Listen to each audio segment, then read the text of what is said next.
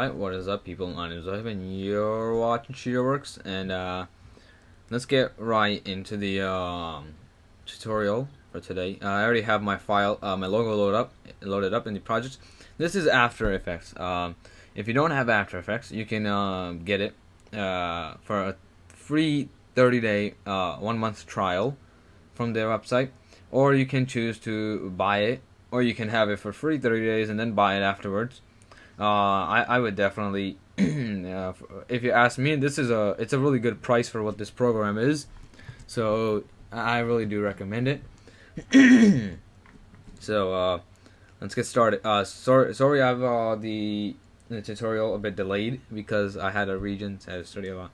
Now that the Regents are over and I'm into my summer break, let's make this tutorial, and I'll probably be uploading more frequently because I don't got nothing to study for. So let's drop this right in here. Now that we have our we need to make a composite shot first. New composite shot. Okay, there we go. Now that we have a composite shot, we can get rid of this one. Okay, there you go. You can drop the logo right on there, whatever you want to put on there. So here it is, right? So now what you're gonna have to do is make a square. So to do that, make sure you're not, if you select the layer and then make the square, as you notice, it makes a mask. You don't want a mask, so make sure the layer is not selected, meaning it's not highlighted anymore. Now you can easily create a square, and I'm gonna be doing this a bit quickly. Now you can perfect it if you want. If your After Effects doesn't look like this, it's probably because here is the Project and Effects panel, and the Align panel will be down here, and the Preview panel will be all up in here. I have it a bit set up in my way, so it's a bit easier for me to work around, work in After Effects. So, getting back to here, you want to click back on the arrow, and you want to press Y. Wait, no, there we go. Now as you can see, you just make sure that it's covered. Make sure the logo or whatever you have there is covered. For this transition, we can close all these now. For the transformation over here, you want to check the scale, and you want to press Y, hold Y, and move this right here, and you'll know why. Because you see, if we leave this in the middle, it kind of does it right there. But what happens if you move this on one of these points? It starts to let it do that. So let's press Y. You have to hold Y to move this around. So now if we do this, it does this.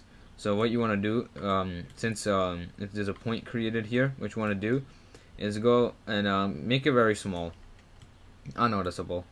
All right, let's make this. Let's make the point perfect right there, right on point. All right. So now you want to just go a bit ahead, maybe around right there. Nope. Nah, come on. No, let's wait for this for a minute. Okay, good. So you want to just move a bit forward. There we go. Now what you want to do is you want to close like this. Fill up the logo. Now over here there's another point created. What you also want to do is press. Don't press this over here. You want to press this over here on this point right here. What you want to do is you want to press on this exact point where you stopped the scale. You're gonna press position and anchor. Now that you have position and anchor, what will that do? It will move this anchor point. Now you can well, leave the anchor point right there for now. Don't move that, not yet.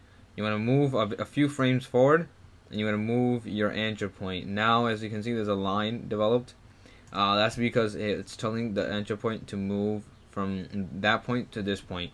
So that's exactly what it's doing. Now, what this is going to be for is it's going to allow us. Now you want to come a bit forward, and you want to press. Don't press on over here. Don't press the clock again. That will cancel out this whole entire animation. You want to press this dot right here. That will add a new keyframe right there. Come a bit forward, and then what you want to do is let me zoom in. Let me zoom in. Now what you want to do is move the scale of that all the way down right there. Now if we watch this,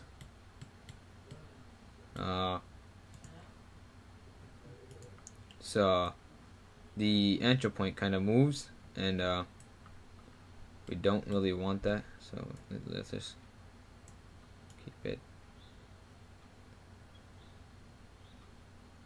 up. Stop messing around, stay right there.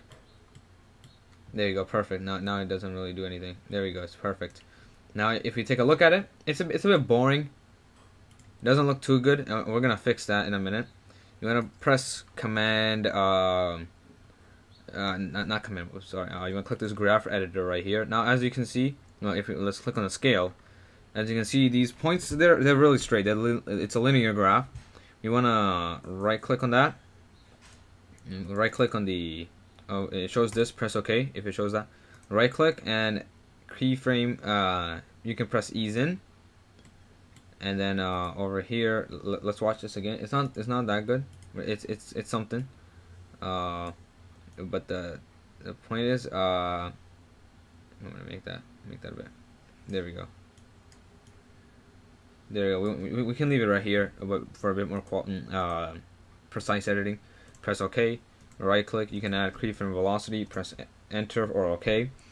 Now if you click on it and oops. Okay. Press OK. Now if you move this over like this, make sure the green line is straight, because let's say the green line is not straight, the result that you will get is it will shrink on the other sides. So you're going to make sure the green line is totally straight, and that effect is just going up.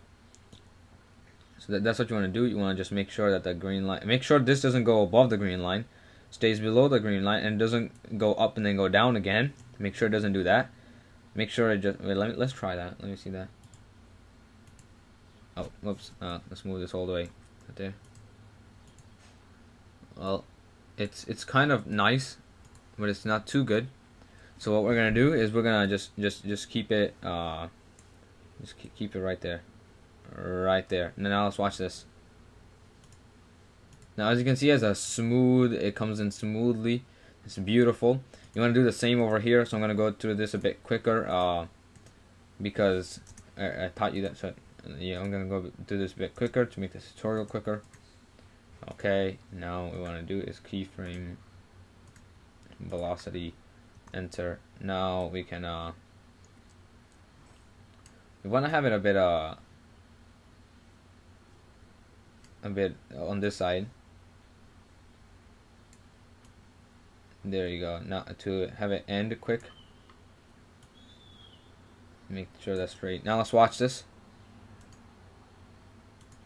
There you go, perfect. Now over here, you can go out of the graph editor, and you can make this full, and make sure cut this all the way down right there.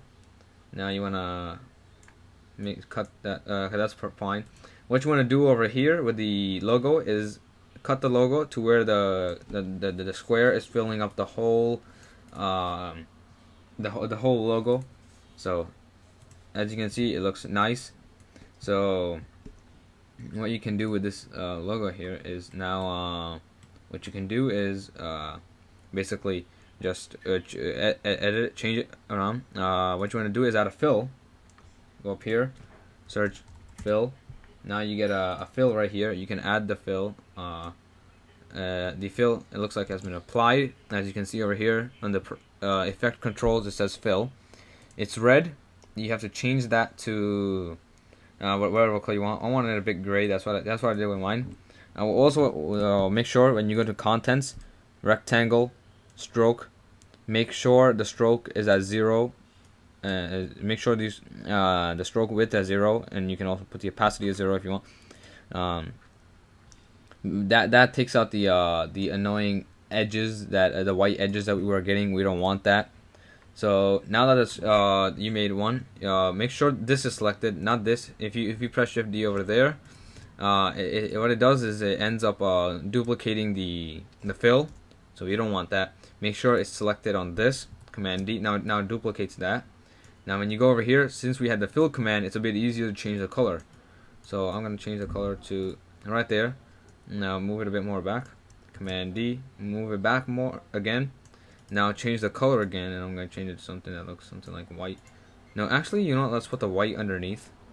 And then move that one right there. Let's check that out. Now let's watch this. Perfect. Now, we're done with the transition. I basically did the same thing for the text that went down here. Then the same thing for closing it off. Oh yeah, for closing it off, what you can do is basically, it's going to be a bit different, but it's basically almost the same process. What you basically do is, yeah, you can lower the, no, never mind, not that. You have to also find out where this ends now, right there. So right there, you end the logo. Now if you watch this whole thing, as you can see, it's nice, smooth, perfect.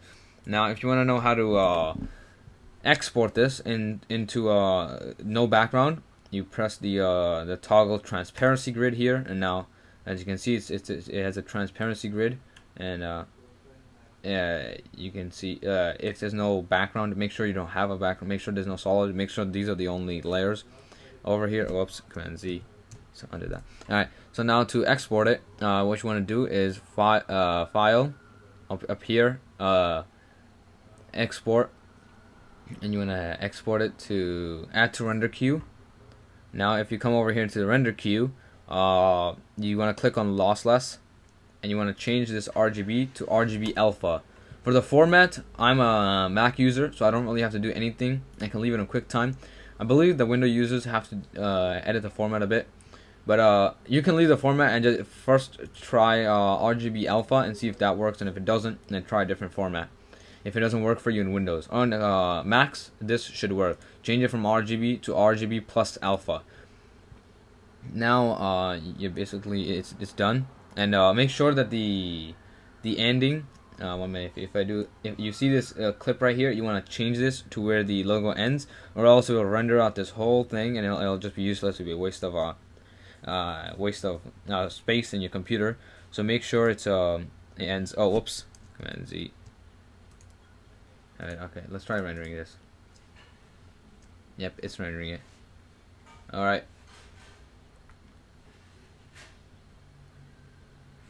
There we go. That's good. Now you can stop it here. What did it do? Okay, good. You can stop it when it's done. Now we have it. It's good. Let me check if it got finished. I believe it was in movies. Right there. It's finished today. Okay, let's watch this. So now that that's done, let's watch it. Now if we take a look at it, don't save. It doesn't really matter. What if we do? This does work in Final Cut Pro and a lot of other softwares I tested. So what we want to do is we can make a new composition. Okay. And now we can drop this into the projects and see if it works. No, project right there. Project. Drop that in. There we go. We have it in the project. And let me see if there's a clip. Let's drop that on there. Let's move it forward. Now, if we watch this through. Wait, no, move out. Oh, I think it's press S. Oh, we can scale it down. I think we have to scale it. Yep, there we go. Perfect. Now if we watch this through, if you watch this through, this is how it goes. As you can see, no background. I'm playing it on top of another photo. You can play it on anything you want, so it's basically fine, whatever you want to play it on. So this is basically the whole tutorial. Thank you all for watching. Once again, my name is Zohib. You're watching CHEETAH. Don't forget to check out After Effects and other Adobe products that I really enjoy. And cut.